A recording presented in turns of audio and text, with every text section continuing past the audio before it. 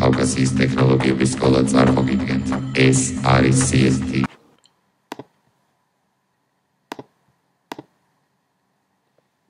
გავაგრძელეთ საუბარი შემდეგ დიზაინ მენიუზე. თქვენ შეგიძლიათ შეარჩიოთ თქვენთვის სასურველი დიზაინი, რომელიც გნებავთ მოცემულებიდან, დააჭიროთ მარჯვენა ღილაკს და მისცეთ ბრძანება apply to all selected and apply to selected slides. მაგალითად მივცემთ apply to selected slides და კონკრეტულად ეს სლაიდი გახდება ამ დიზაინის. ამ დიზაინში თქვენ გაქვთ სხვადასხვა ფერადების გრადაციები, შეგიძლიათ შეარჩიოთ თქვენთვის სასურველი ვარიანტი. მაგალითად ესეთი. აქვე არის format background-ი, სადაც თქვენ შეგიძლიათ შეხვიდეთ, მაგალითად გამოიჩანოთ ახლა picture, შეხვიდეთ file menu-ში. შეარჩიეთ დავუშვათ logo ჩვენი, insert-ი და ნახავთ რომ ჩაჯდა CST-ის logo-ს რაღაცა ნაწილი იქით და თუ მისცემთ hide background graphics, მაშინ დაინახავთ რომ სრულად შეიძლება იყოს ჩამჯდარი ის დიზაინის ფონში. შემდეგი მენიუ გახლავთ transaction-ი, სადაც თქვენ ირჩევთ როგორ გადავიდეს თითო სლაიდი, ანუ ერთიდან მეორეზე, ასე ვთქვათ, და აქვე აძლევთ ამ გადასვლის ეფექტს. დავუშვათ, ყველას თავისი სტილი აქვს. ამას ჰქონდა დავუშვათ ვერტიკალური და ჰორიზონტალური.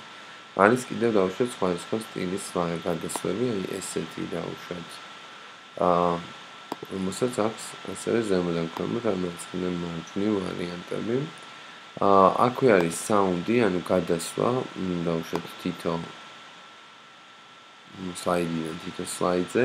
ჩვენ გვაქვს აქვე duration-ი, რომელიც გახლავთ ის, რომ თქვენ შეგიძლიათ მიუთითოთ თუ რამდენი წამის განმავლობაში გადადიოდეს თითო სლაიდი, შეგიძლიათ დააკლოთ. თუ მისცემთ დავუშვათ on mouse click ნიშნავს, რომ მაუსის კლიკით შეგიძლიათ გადახვიდეთ სლაიდიდან სლაიდზე, ან after და რაღაცა დრო მიუთითოთ და ყოველ ამდენ წამში ყველა სლაიდი გადავა. საუბარია მხოლოდ ამ სლაიდზე, ამ წუთისათვის, თუ მისცემთ apply to all slides, ის ყველა სლაიდზე დადგება და შეგვიძლია ვნახოთ კიდევაც, რომ აი პირველი სლაიდის შერჩევის შემდეგ აძლევთ ბრძანებას. წავით. Okay.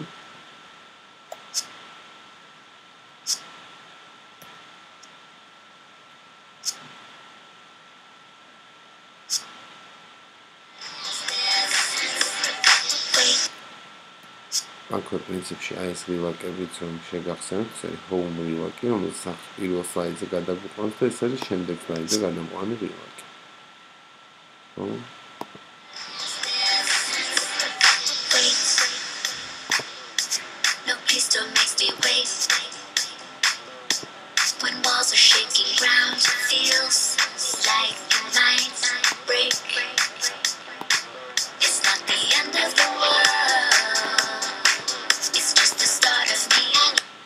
როგორც ხედავთ, პრეზენტაცია დასრულდა. დაუბრუნდეთ ჩვენ თემას. ჩვენ ვიყავით აქ, ხომ, ჩვენ გვქონდა ზოგადად picture-ი შერჩეული. აი ესეთი დიზაინისათვის, აი ეს background graphics. გადავიდეთ ახლა შემდეგ სლაიდზე. დაუბრუნდეთ უბრალოდ აი ამ სლაიდს და ამ სლაიდისათვის გამოვიყენოთ ანიმაცია. ნახოთ ანიმაციებზე რა ხდება. ჩვენ ანიმაციებისათვის გვაქვს პირველი რაღაცა ტექსტი, ისევ CST, აკაც CST1 და აკაც CST2.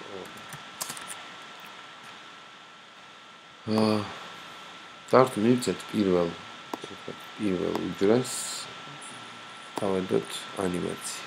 ანიმაციის 4 ჯგუფი არსებობს, ესენი არის entrance-ები, emphasis, exit-ი და motion phase. მე დღეს ვიხმარ ყველას, ასე ვთქვათ, entrance. Fly in, ერთი. მეორე სლაიდი იყოს float in. მესამე იყოს wipe. მეოთხე სურათისათვის იყოს appear. მეხუთე აი შემდეგი იყოს მაგალითად random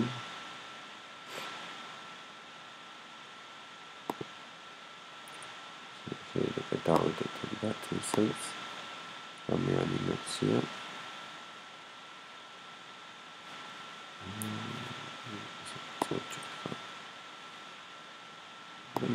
რასაც დავადოთ. აი. გამოვიძახოთ აი ამ დროს animation pane-ი და ავინახავთ თითოეულ მათგანს აი აქ. ჩვენ შეგვიძლია თითოეულ მათგანს გავუცვალოთ ადგილი. მაგალითად next-ი გამოვიდეს სულ პირველ.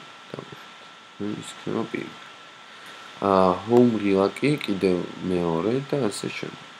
მაგრამ შეგვიძლია თითოეულ მათგანს მივცეთ რომ გამოვიდნენ on click-ი, ან with preview, ან after preview. თუნდაც პირველს მივცემ on click-ს, მანამ სანამ ამ სლაიდზე არ გადავალ, არაფერი არ გამოჩნდება, სანამ არ დავაწვევ.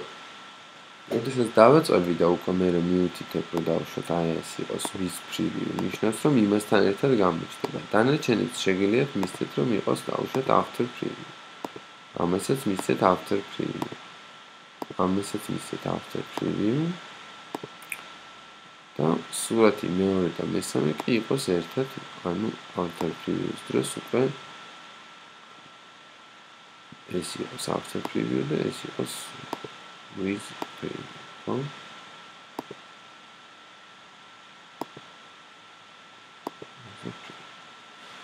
და როგორც ხედავთ, დროში განლაგდა ეს ყველაფერი ეს. შესაძლებელია თითოეულ მათგანისათვის ხანგრძლივობის გაზრდა ან დაყრდნობის მიცემა. მოდით ვნახოთ რა გამოვიდა ეს სლაიდი. დავაკლიკებ, ფერი შეიცვალა, გამოვიდა next-ი და გამოვიდა მერე ერთდროულად ყველა. ამით ჩვენ საუბარი animation-ზეც დავასრულეთ. თუმცა არის რამ ვიპოვოთ. შეგიძლიათ მისცეთ effect option-ი, სადაც მივუთითოთ რომ დავუშვათ კონდეს repeat. და გაიმეოროს რამდენჯერ ან until next week-ი ან until end of the slide-ი და მუდმივად რეჟიმში იქნება.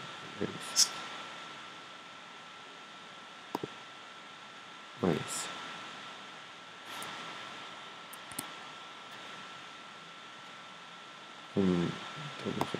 ვასეივებთ და შემდეგი მენიუ slide show.